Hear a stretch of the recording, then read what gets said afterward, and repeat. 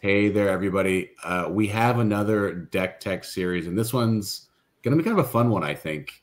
I don't know if it's gonna be a meme deck, but it's kind of close to a meme deck. It's a gimmick deck, but Andy, why don't you kind of take us through what we got in front of us? Yeah, sure. So, a lot of the comments that I read on the ones that we've done so far are all like, I want to play a fun deck, or I want to play a themed deck, or, my Beneath Scanning Crew deck is not fun. I don't want to play that, right? So it's very hard for me to make like just very casual decks because I have like a very strong competitive sense and I want to optimize decks to like perfection. But I threw this together. Actually, I got the idea. I was playing a scavenger game, which is like equivalent to Magic's Pauper format, where it's like commons and uncommons only, which is a really neat format, actually, but in Star Wars. But I was playing against Hustler 2, and he had a Kashyyyk Operatives with Wookiees deck that he ended up beating me with. And so I tried to spin it into like a somewhat competitive, Death Star 2 era deck to play. So I'm going to run through this real quick. You're going to start with Local Uprising, which is the operative objective from Special Edition. So deploy any planet system and one diamond site to that system. The system is a subjugated planet. While this site up, once during each of your deploy phases, you can deploy one diamond site to the subjugated planet from reserve deck, reshuffle. Flip if your matching operatives control at least 3 battleground sites related to the subjugated planet. So you'll need to have 3 of this guy, Kashyyyk Operative. 3 is just so many. I'm just going to throw that out there. 3 is so many. Sorry, continue. Yeah, and so operatives, for those people that don't know or don't remember, were really broken when they first were released, because as long as you have one ability and your opponent doesn't have any ability there, or less than one ability, like they could have a creature vehicle or something like a Bantha, but you control that site. And then operatives, you could play an operative, and then an operative can pull out another site, and you'd play like 25 copies of the operative, and you would just pull out all 9 sites that are diamond sites, 8 or 9 sites that are diamond sites, and control them all. And operatives add to force strains. It was just, it was really, really dumb. Anybody who wants more information, look up the Star Wars Worlds 98 information or coverage. It's all operatives. They're really, really broken. So Decipher eroded them so that operatives cannot control a site by themselves, and they need to have another. Well, so basically, they need to have another character at that site with them, and they can't. They don't add when they're with each other to like battle destinies and force strains and stuff. So they're like really neutered operatives, but so you have to control 3 diamond sites. On the backside, while this side up, opponents' force strains everywhere are -1, which is really great. You can retrieve a force whenever you deploy a matching operative to the subjugated planet, which is, nice. Your matching operatives on that planet are each forfeit +2, and when at the same site as an Imperial or an AT-AT are each power +2. While you have at least one matching operative in a battle, you can add 1 battle destiny. Flip this card if you do not occupy at least 2 battleground sites related to the subjugated planet.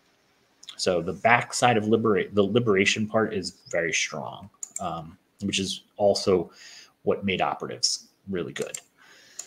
So we're going to be starting with Kashyyyk, which is one of the better light side systems. It's a 2/1 Parsec 6. Your Wookiees and smugglers deploy -2 here. Doesn't really matter. Total ability of 6 required for your opponent to draw a battle destiny there, which is pretty good. The site you're going to probably start is going to be the farm, because it gives you 2 force, so you'll be able to activate 5 force on your own. Can't deploy to Bespin, Coruscant, Dagobah, Hoth, or Kessel. Okay, you can deploy Hydroponics, Station, and Evaporator. Basically, it's just a 2/1 site. Doesn't really matter. And then, as far as effects go, you're going to start heading for the Medical Frigate, which lets you deploy 3 effects that are always immune to alter and deploy on table.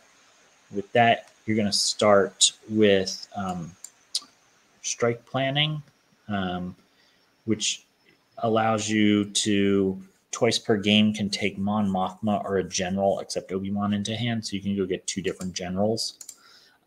You're also going to start with Insurrection, as well as I put Wise Advice, just to give you a little bit of sense and alter protection. And there's just a lot of good, we'll say, dark side used interrupts that you want to use your grabbers on later, and this makes the grabbers deploy for free. So you're going to start with those 3. Insurrection gives a little bit of a boost to some of your other characters, and but otherwise, what you're going to be doing is you want to play Kashyyyk Operatives. So you have 5 Kashyyyk Operatives in your deck.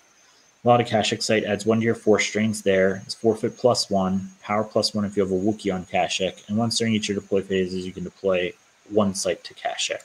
So you have Nar Shaddaa Wind Chimes, which you're going to use this OR function, search your reserve deck and take a non-unique alien into hand. So you have, not only do you have your Kashyyyk Operatives, you have Ithorians, and you have Wookiees. But you want to get your Kashyyyk Operatives out to your sites, which they're going to make all of your 4 sites force strain 2.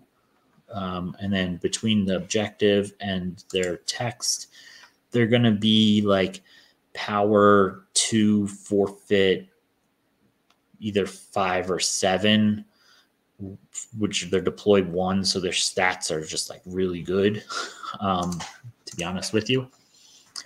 And then the characters that you're going to back them up with, your operatives can pull out the forest, jungle, and swamp, or your objective can pull them out on subsequent turns. The forest is very nice because it makes all your characters immune to attrition. It's probably the best diamond site. Jungle, aliens and creature vehicles are each power +1, so it buffs all of your aliens. Your opponent has a force strain -1, and attrition against you against opponent is -2, so that's a really good defensive location.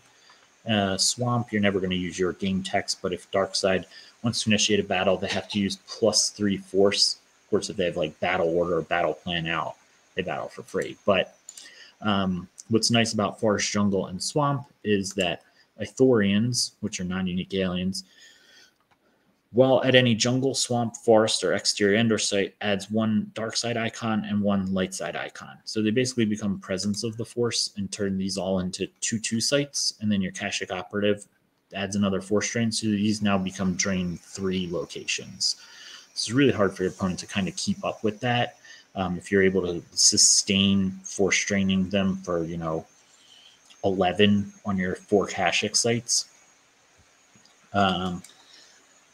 You have Wookiees. They're power +1 at jungles, forests, or Kashyyyk sites. They're power 5. Also power +1 at same site as an Imperial. A lot of dark side decks have Imperials running around, so they might be like power 6. Wookiee Strangle is a used interrupt, and Bowcaster is deployed or fired by this Wookiee X = 1 and adds 3 to the destiny of each of your Bowcasters. So I put in Wookiee Strangle to work with Wookiees. It's a lost interrupt. Use 2 force to target opponent's non-droid character present with one of your Wookiees.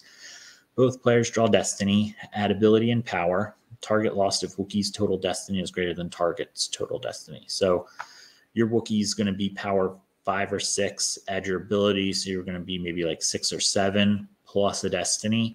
And if you're higher than your opponent's, their character's just lost. So it's a great way to get rid of like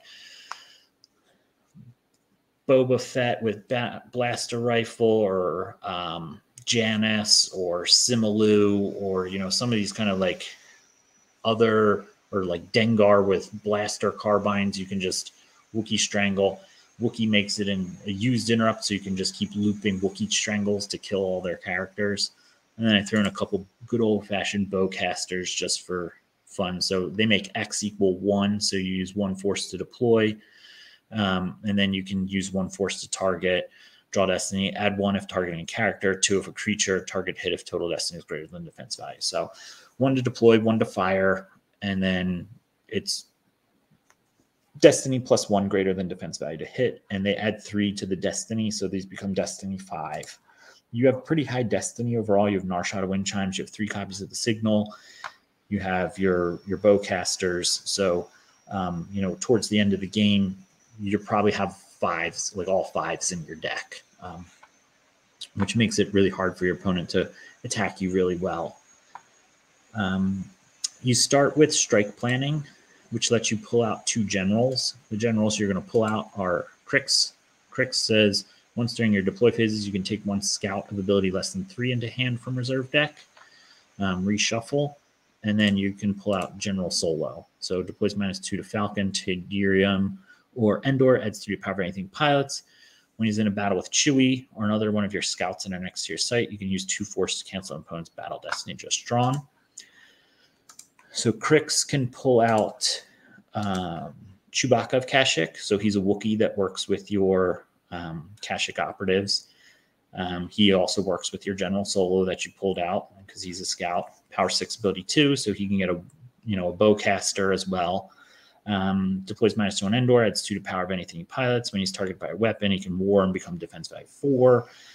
And he does some other junk. He's just basically, a Chewbacca because it's fitting that he's on Kashyyyk.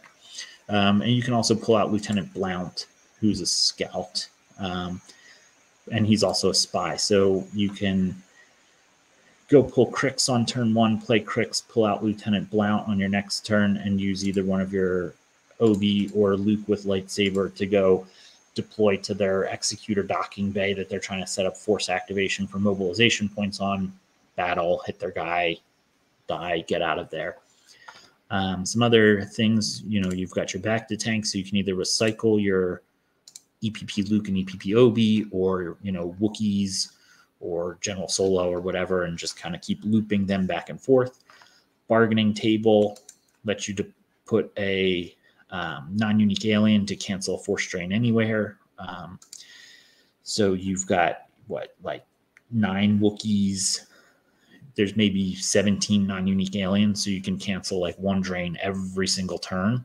You have a ton of characters, so you have civil disorder, so your opponent has to deploy a character each turn, and you're going to be able to be battling them because that's what you want to do with this deck. If they're not coming to fight you, you're going to outdrain them very quickly. Lastly, you have launching the assault, because one of the cards that really, really hurts this deck is battle order.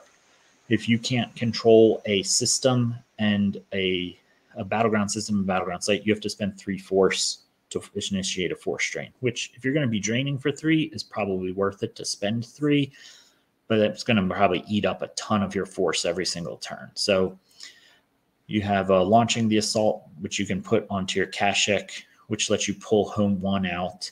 And then you also have this card, balanced attack. I only ran 1. You're going to use the second function of it. Take 1 Admiral or General into hand from reserve deck. Your Admiral that you can pull out is Admiral Ackbar, who can go pilot home 1 to make it better. And then he can pull out a Mon Calamari. So you usually pull out Major Haash'n because he prevents lateral damage.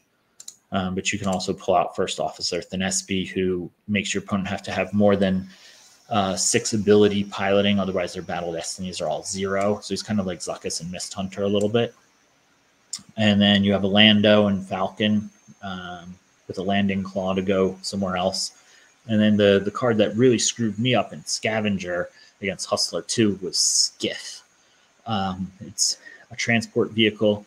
You can have 6 people on it, and then you can react around, and if you lose it, everybody can jump off. So the point of the deck is basically you have a bunch of Wookiees with bowcasters reacting around with a skiff to all your Kashyyyk sites, shooting things and using Wookiee Strangles to kill everybody else. And then you've got some ancillary things to just kind of shore up any of your weak points, like battle plan, or use your EPPs to go attack your opponent. But otherwise, yeah, you're just Ithorians to Forest Jungle Swamp, operatives to those locations, Wookiees reacting around and draining your opponent out.